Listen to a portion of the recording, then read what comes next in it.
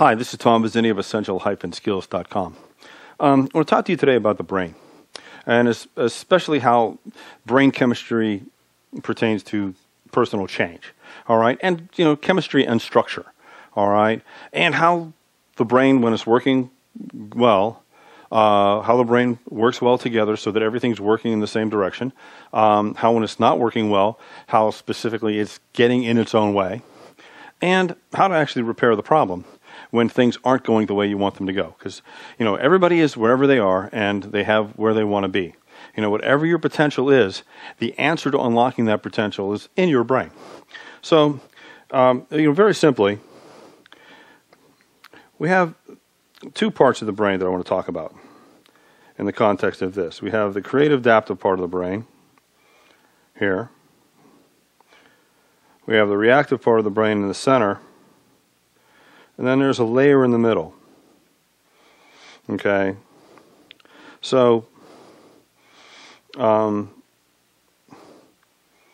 input from the outside world gets shunted through the middle part of the brain, that jelly layer. All kinds of input. All right. When things are going well, when things are going correctly, the signal from that part of the brain gets balanced. Part of it goes up to the creative adaptive, part goes down to the reactive. All right. The result of this is you get basically a balanced behavior or a balanced outcome because you've engaged both parts of the brain. Creative adaptive, when you have billions and billions and billions of interactive or cells interacting connections, okay? And the primal, which basically doesn't do much more than react, okay? So we've got adapting and reacting, working together, moving you forward through your life, and getting an outcome. All right, now, where do you run into a problem?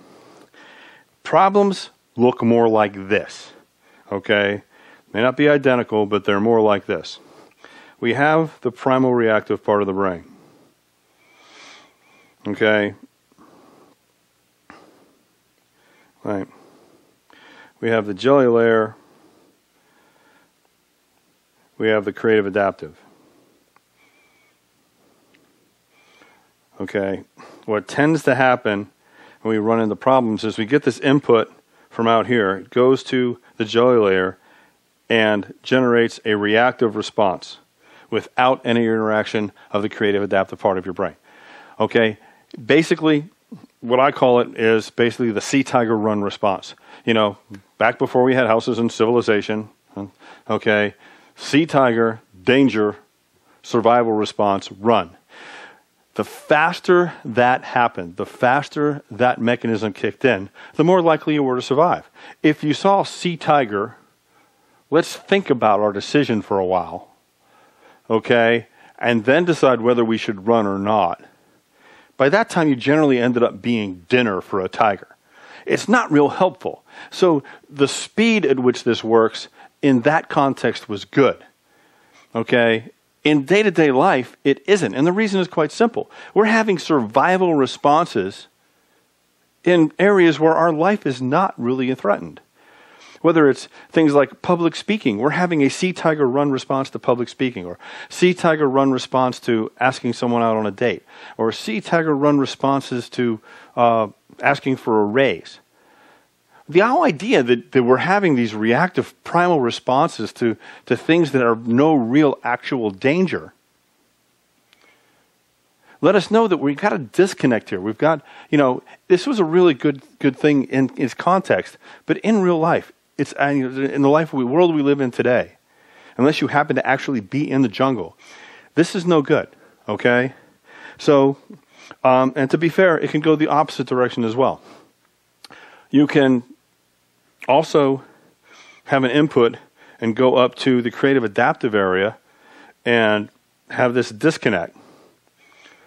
And what happens there is you sit there and just perpetually plan what you would do if someday you actually made a move. Okay? It's not as common, but I've had those times.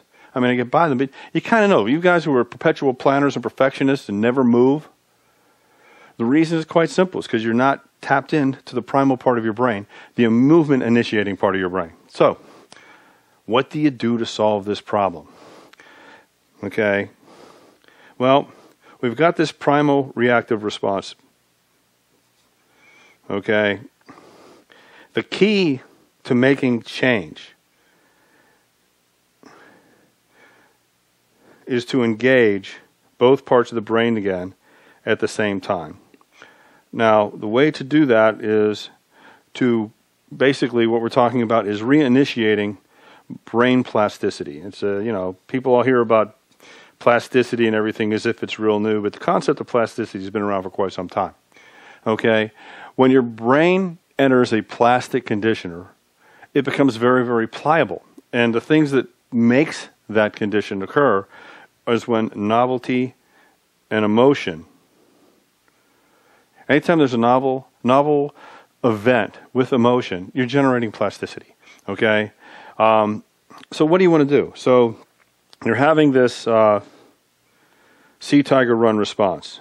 Boom, tiger, boom, run. All right? What you want to do is you want to interrupt that process. And the way you interrupt that process is very, very simple.